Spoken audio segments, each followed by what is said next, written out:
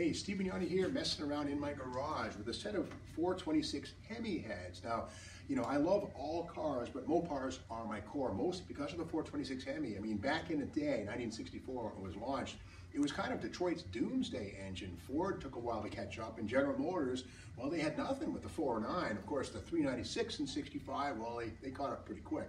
But if you have a 426 Hemi head, keep in mind, these heads weigh 58 pounds each bare, which is 10 pounds less than a 396 or a 427 Chevy big block head. So that's a fact. They look really heavy, but they're not that bad. But again, 64 and 65 Hemi heads are unique because they have a flat end right here that takes a very special and unique valve cover, which is also flat on the end, right like that. Now, 1966 through 71, Chrysler redesigned the end of the head to have this curve.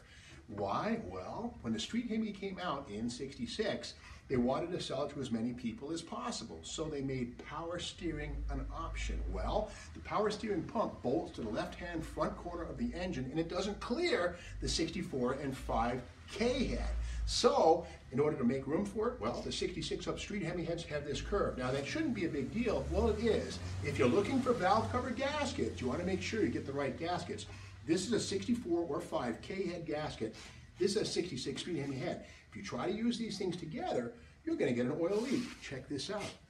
That's because there's a gap right here where there's a major difference in the shape. So if you've got a 64 or 5 Hemi, you want to use this type of gasket because the 66 stuff won't work, and vice versa.